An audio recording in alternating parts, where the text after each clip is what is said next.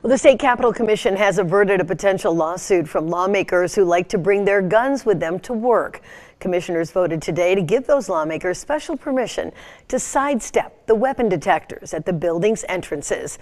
Our Capitol correspondent Tim Skubic has been following this story now for months. He's here for you with the very latest.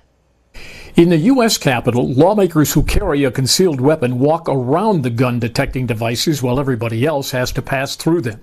Well, it's likely that the same thing is about to happen in Lansing, where the State Capitol Commission reversed itself and voted 4-2 to permit lawmakers with hidden weapons to enter the building, along with police officers, the FBI, and some maintenance workers. This state senator was prepared to ask the courts to block the commission from installing that ban if it did not back off. She is pleased that it has. I won't complain. I'll be very pleased if they turn their decision around to allow us to carry. Two of the commissioners voted to keep the ban, suggesting that since there are 148 lawmakers, theoretically all of them could have guns on the House and Senate floors, and that would not be good.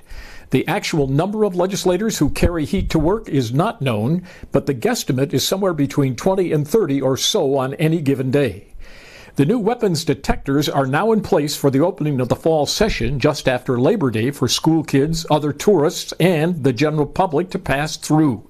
But the senator contends the new policy is unfair because it gives lawmakers special treatment. But I do have a little bit of an issue where legislators get special treatment, and the people I serve will not be able to have self-protection. There's a serious disagreement among lawmakers as some feel the presence of guns on the House and Senate floors makes the building safer, while others think it's simply more dangerous.